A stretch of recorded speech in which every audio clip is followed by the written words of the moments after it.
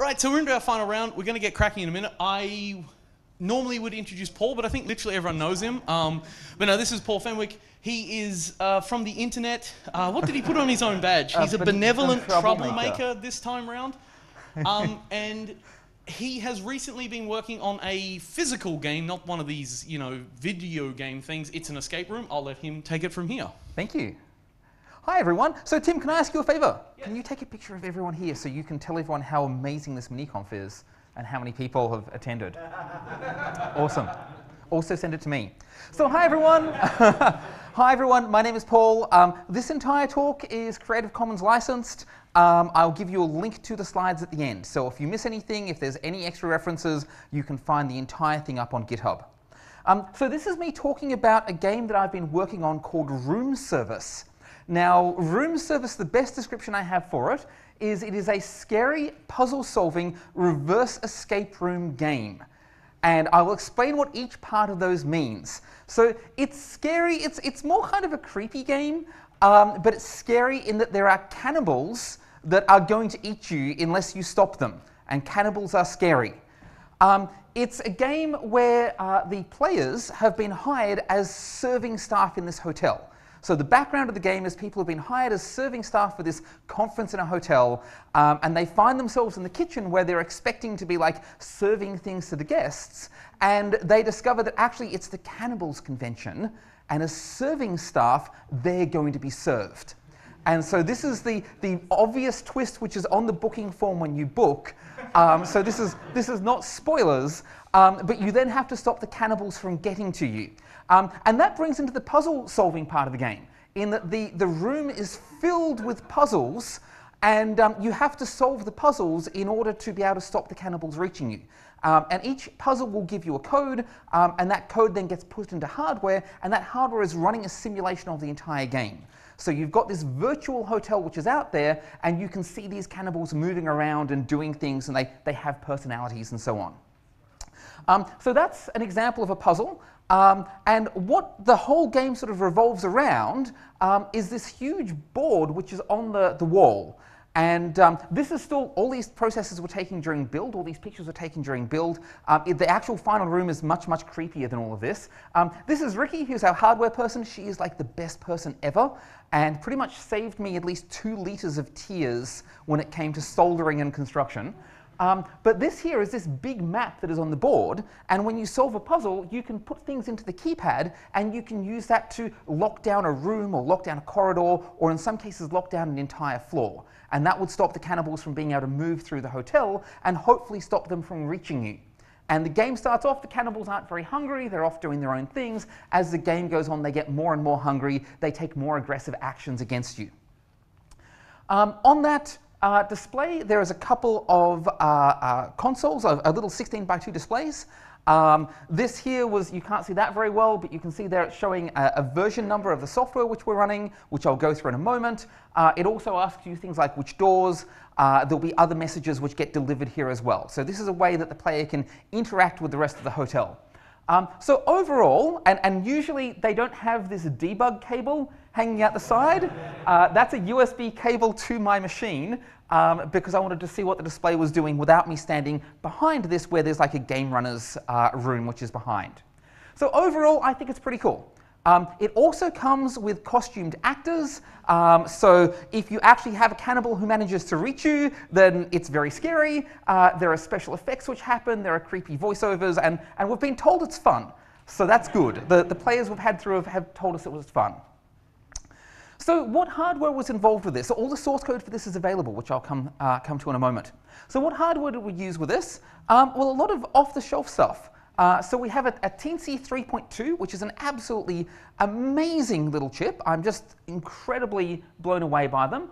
A few 16:2 displays. They have ITC backpacks on the back of them. We have a lot of lights. The map actually has a light for every room and a light for every door. And to run them, we have, they're called TLC 4957s. Each of them can run a lot of LEDs, whatever that goes up to, 24 LEDs per board. And we have lots of these. And they're effectively little shift registers. You can push things to them. There are drivers that you can download. These are an Adafruit board, which is based around that chip. They're awesome. There's also a lot of wires, and I mean a freaking lot of wires. The back of the board looks less like a spider now, because we've changed some of the architecture and how things run. We have a number of buses which get used, but even so, it ends up being a lot of wires on the back. But it was really cool working on it. It was really cool when we got it testing. This is Robert, who is the script and game designer. And you can see here we've actually got some of the lights coming on. We were testing which lights were working and which ones weren't. We also have a really cool map. The map by itself is actually like this cool piece of art. And I've done a lot of work on software projects which produce sort of intangible things. You know, here's a program which does this. Here's a program which hooks into these APIs. It was incredibly satisfying working on a project where you had something that you could physically touch, and something where I didn't, like, obviously I wrote the program, I didn't do any of the map stuff here. So to be able to come in and go, oh my goodness, this is super cool. We've got something with lights and, you know, beautiful writing in this map and everything, and this polished wood is fantastic. Behind the scenes, there was about 2,300 lines of C++ code across 43 files. And I don't know here how many people have worked on an Arduino project before? Some of you? Okay. How many people have worked on a project that large? Yeah, not as many of you. And if you've been using the Arduino IDE, having 43 tabs open isn't very fun. And so I'll explain how we got around that in a moment, because there are much better ways of doing it. But there's an awful lot of code in the back end. And one of the reasons for that is it's designed to be an event-based platform which you can use for writing games in general. So if you wanted to write a game for an Arduino-compatible microprocessor, and you want to do things like what we've got here, actors which do goal evaluation, what are they going to do next, this ever-increasing hunger which changes their behavior, movement messages. The player's console can actually get hacked. If people make it to the plant room in the hotel, they can shut down the console that the players have, and it unlocks all the doors as well. And so it's very, very frightening. You thought that you were safe and you'd managed to lock down the hotel, and then suddenly, boom, everything's down, and you get this message which is like system override from this location. And of course, the doors unlock and everything else. So this was designed to be a framework that can support multiple games. And the way in which we've designed it is to have pluggable game files. So if you wanted to run the same game but a different map, that just involves changing the file which has the map inside it. If you wanted to have the same game but you wanted to have additional cannibals, for example, to make it harder or easier, again, you just change those files. And in fact, you could have this where instead of it being like a game where the player's in the hotel, they might be in like a crashed spaceship or something, and there are aliens trying to get through, and you have to like lock down these bulkheads to slow the aliens like coming into the ship. Doctor Who episode generator. It's a Doctor Who episode generator, yeah, complete with the scary costumes. I can't actually show you the costumes because they're spoilers, but they're better than the old Doctor Who costumes, but they're like about on par with Doctor Who costumes. So all of the pluggable game files live inside a game data directory, mainly because I was playing a lot of Kerbal Space Program. And in Kerbal Space Program, there was a game data directory, and that's where you put your mods and changes and how the game works. So I did exactly the same thing. If you're wondering what the game files in there look like, this is actually an example from our game. So we've got a map object, which is built for you. And then you can say, I want to add a new room to that. And new rooms always have a name. They have an internal ID. If I was to ever do this again, it would return a generated ID, because it's very, very easy to end up with two rooms with the same ID and then everything breaks. But it has an ID, it has a floor number. The reason that's a string is because it's something that the players might enter into the console, and anything which comes into the console is a string. It has a code which they can enter to access that particular room. Not everything has a code, so corridors, for example, can't be directly addressed by the player. And it has an LED that it maps to as well. So when we're updating that hardware, it turns that LED on or off. We can also set doors. A bi door is a bidirectional door. It can go both ways. It swings both ways. You can also have unidirectional doors. The idea is if you have something like a fire escape, the fire escape might let somebody enter the fire escape but not leave the fire escape.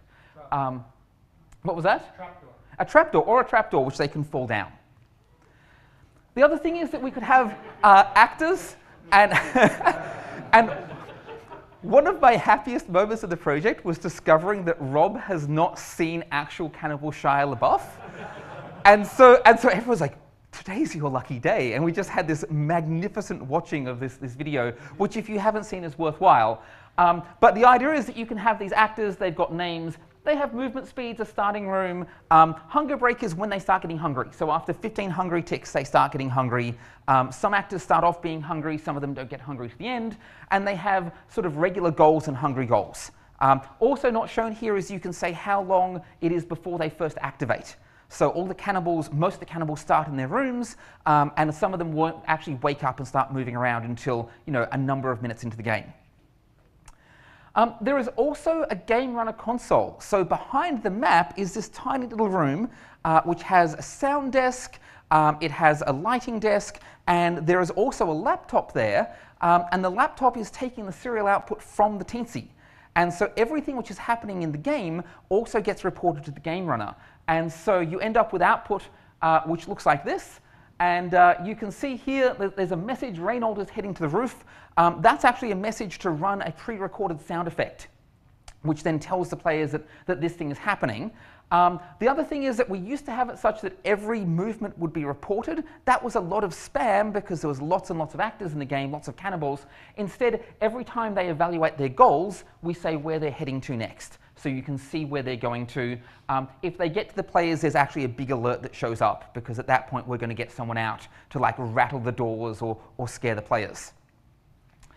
If you're wondering where you can get the code from, it's actually all online, github.com, pop-up playground/room service. But what I really want to talk about in terms of one of the things that made it possible to develop such a system like this is the system called platformio.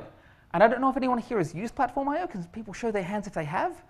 Oh my goodness, for the rest of you, this is your lucky day. So it's ducking amazing. It is absolutely cool, because what this lets you do is it lets you do everything from the command line. So if you've worked with the Arduino build environment before and you're used to having lots and lots of tabs and it wants to have this thing which uses the wrong indent size and it's not Vim, so therefore it's not your favorite editor, it's very frustrating. This lets me do everything with Vim, it lets me do everything from the command line. So I can run platformio run -e teensy32 and it builds a Teensy 3.2 image which can then be uploaded. If I want to upload it, I just do it with --target upload, and it automatically looks through all of my USB ports, finds the one which is connected to a Teensy 3.2, and it goes and uploads it for me, which is super cool. I can also do things like this. I want to compile my code to native code to run on my laptop, because it's just C++, right? And we can run that on modern computers, so I can do stuff like that, and I'll explain how that works in a second. The way in which I set up all of these targets, the Teensy 3.2 and the native and other things, is it depends upon having a platformio.ini file. And inside that, I have things like this. For my Teensy 3.2, it's a Teensy platform. All the Teensy platforms have sort of similar code which they use. It uses the Arduino framework, and the board is a Teensy 3.1. Turns out the 3.1 and 3.2 are the exact same board. One has a better voltage regulator, 3.3 voltage regulator. For local, I just say it's my native platform, which compiles down to x86 code. But you might say, hang on a second, Paul. Your laptop doesn't have all that hardware. It doesn't have all the LED drivers on there. It doesn't have the keypad. It doesn't have general purpose I/O pins, all that other stuff. It's not there. How do you compile your game for hardware that's not there? And the answer is you have a slightly different main loop. So the regular game has a main loop where we update the game state, and then as a second step, we update the hardware. And it was very, very intentional that these were separate. Nothing inside the game logic touches the hardware, and nothing inside the game hardware touches the game logic. And so what that meant is that instead of having this, where every time we go through the loop, we run a tick of the game, and then we update the hardware console, and we check the keyboard to see if the player's typed anything, instead we simply say, run that tick, and then if we're not running on native, do these extra steps here. So if I'm running on my native machine, it doesn't bother to try and update all the hardware stuff. And in fact, the files that these come from are completely if-and-effed out. There is absolutely no code in them. They don't even try to get compiled, which is fantastic. So obviously that doesn't give you a playable game, but it gives you a testable game. And so when I'm building for native, I simply have a -d native, which sets that define when running my code. I can also have a -room service. Inside the game data directory, there is a room service file, and it only actually compiles if it sees that flag. So this means that we can have a whole bunch of different games inside that game data directory, and only the one that's needed will get compiled. So why is this awesome? Well, first of all, I don't have to use an IDE. I can use Vim. And second of all, I can run everything from a makefile. So here is how I'm going to run my native code, but then, oh my God, I can run Valgrind. Now, I am not a serious C or C++ programmer. This is my first time using C++ in many, many years. Valgrind is amazing. When you're dealing with a chip that has like 64 kilobytes of RAM, and I find it interesting that my first computer had 64 kilobytes of RAM, and I'm now all the way back around again, being able to figure out why is it running out of RAM is amazing. Absolutely amazing. So this was huge, and it runs the game from start to finish with no player input and tells you what sort of leaks you've got. This is incredible. Oops. You can do things like this. platformio device monitor simply says find the microcontroller and start up a serial monitor, so you can see what's coming out from that serial port. It's very, very useful if you're using any sort of serial debugging, or in our case where the game runner is getting information. This is my favorite, however, platformio test on the local environment. Tests, test cases. What tests? Nobody writes tests. My entire life is spent trying to convince people to write tests for their code. You can write tests for your embedded environments. This is amazing. So platformio supports testing both on your native machine and apparently also by uploading test code to your microcontroller and then looking for test results coming back down the serial port, which is amazing. I haven't tried that yet, but certainly the native stuff works great. It uses the Unity test API, and it turns out that everybody wants to call their framework Unity. So this is Unity because it lets you do unit tests in C++. It has nothing to do with the game environment, which is written in C# that you might have been used to. But it means that you can have things like a test directory with a pathfinding.cpp file in there, and I can do things like this, where I can say, here's a map, there's a visual depiction of what the map looks like, and then I can say set up some doors, and then I can say, hey, I want to find a path from room 1 to room 2. And that's going to be placed into my path object there, and print is simply if it needs to print something out, it's a function that it can call to print things out. And then I can make sure that it just goes to room 2, that position 0 says I'm going to room 2. Or I can do more complex things, find a path from 1 to 5, and that should go from room 2 to room 3 to room 5. That should be the shortest path which it goes through. And if I keep on going through this, this file, it then locks the door, which is in between 3 and 5. And we see that it goes, OK, 2, 3, 4, 5. It actually goes around that, and it path finds correctly. So what lessons have I learnt from making this game? Well, first of all, FOSS development is awesome. Both this project and the project I worked on previously with embedded hardware were all done very, very publicly. I was always telling Twitter, hey, I'm working on this thing, I'm writing some code. I have no idea what I'm doing because it's C++, and I haven't touched this in ages. And regularly people would come in and they would fix like really large, what I would feel were almost insurmountable problems for me.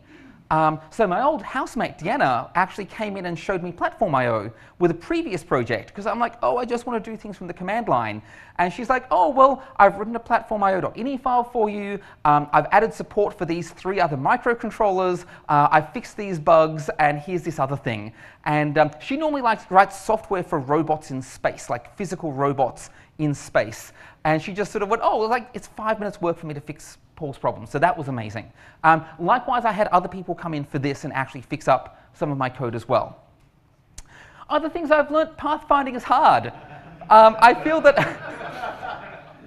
that every game developer ever discovers this. So I'm like, oh yeah, I know this. I have a computer science degree, and you're just doing a breadth first search and blah blah blah, and it kept on blowing out my memory, and it's because it couldn't find one way. It would find some ridiculous route around that still wouldn't get there, but it would blow the heap of all of its memory. So that would be bad. So pathfinding is really hard, and that leads me on to the next thing which I learned, which is debugging memory fragmentation on an embedded device is the worst thing you could ever possibly do. And because I was writing code like I would for a modern computer system, I was like, oh, this thing is here, we'll allocate this object, blah, blah, blah, the event is fired, we'll clear that object. And what would happen is you'd have the memory heap would be here, would allocate an object, some other object would be allocated here, this one would get freed, another smaller object would get plopped in that space, and you've now got a little hole here which nothing can use because it's too small for any data structure. And so consequently you'd end up with this fragmentation, and as the game goes on, and invariably it would be around like 26 minutes into a 30-minute game, the whole thing would die because it ran out of memory. Now luckily we solved that before launch, but it was still this very, very frustrating thing. And I had to find a whole bunch of code which let me measure where fragmentation was happening, and if I've got time during questions and answers, I'll show you that. But if you're wondering how terrible it is, has anyone here used lol commits? So yeah, lol commits takes pictures of you when you commit code. This is this is a picture of me after I'd come home from a day of debugging that memory fragmentation. So as you can see, lol commits is also the best thing ever because it gives you the commit hash and like all these other things. So I'd managed to actually like debug that problem now, and I was always scheduling extra events so we didn't free that movement object. But you can just see how filled with joy I am there working at my computer. So how did all this run? Sorry, what's the current state of the project? Well, the current state of the project is you can make bookings at elsewhererooms.com. There's actually a number of rooms by Pop-Up Playground, which is the group that I've been working with, and you can make all the bookings there. The gotcha is that we've been having venue issues. So we spent a lot of time setting up this venue and producing this game, and then the venue's like, oh, actually we know that we said that we're going to have everyone here and it will be great, but actually we just want to close down the venue that we're operating in, or something like that. I know that there were lawyers involved and it was complicated. So right now we are between venues. But if you want to keep up to date, popupplayground.com.au is where you can do that. There is also, as I mentioned before, a GitHub repository. I'm hoping in a few months' time we'll actually get the game back up and running, and we've got a whole bunch of extra improvements we want to make as well. And in fact, if you go there, there are lots and lots of issues. You can see very much how the game was built over time by following the issue tracker, and there's also some improvements we would like to make there as well. So with that, I will say thank you. Follow us on Twitter. You now applaud. Awesome.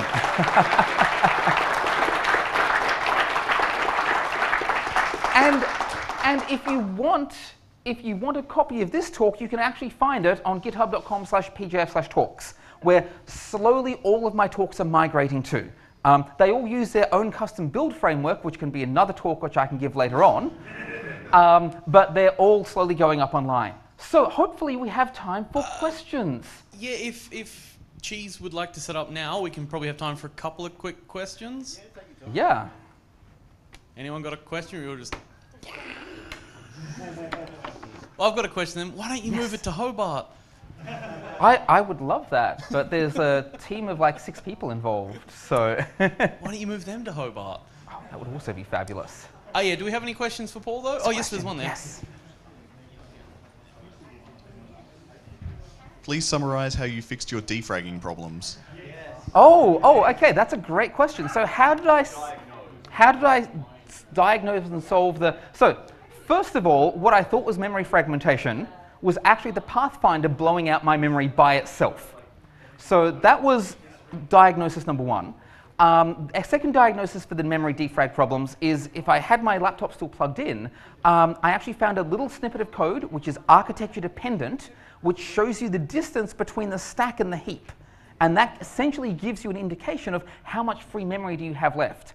And then every second, I think it was, or every whatever tick I had defined it as, I would print out, here is the memory usage, and also before and after major events, I would also print out memory usage as well. And at that point, I could say, oh, hang on a second, I've run the Pathfinder. The Pathfinder has, like, it should end with the same amount of memory as it started with, and it didn't.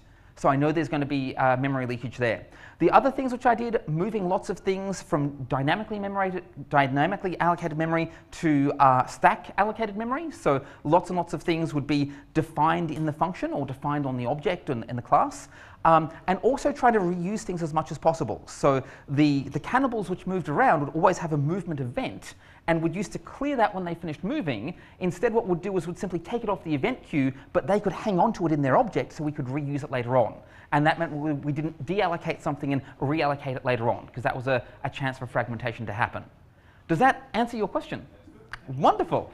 Oh, yes. I was just curious, how long did it take you to A, come up with the idea, and B, put it into motion? That is an awesome question. So coming up with the idea was thankfully not my job. So I was the game developer. I wasn't necessarily the game designer, although I ended up being the mechanics designer for a lot of it, because it's like, I know that this is easy to program, this is hard to program. I think overall, I would need to check, but I think it was about 80 hours worth of work overall for all the coding and everything. And some of the hardware, but of course Ricky was amazing in terms of she did most of the hardware build and everything. And of course I certainly didn't do any of the special effects or the sound recordings or the sound desk or the lighting desk or any of that. So my particular chunk was, I want to say about 80 hours. I would have to go and check to be sure. But for everyone else, a lot more than that probably. Certainly a lot more than that combined. Cool. Any other questions? I think we're probably out of time. So I can keep doing questions until this works. Well, I do have some other statements to make. Okay, cool. So the first one is, I've just been told that to get more people to sign up for Lightning Talks, I have 3 copies of the KSP book that Paul recently finished. Well, yeah, and me, but yeah. Whatever, yeah. That we'll give out as prizes if you want to go into the Lightning Talks. It's a pretty good book, I've been told. But you will have to collect it tomorrow, because I don't physically have them with me.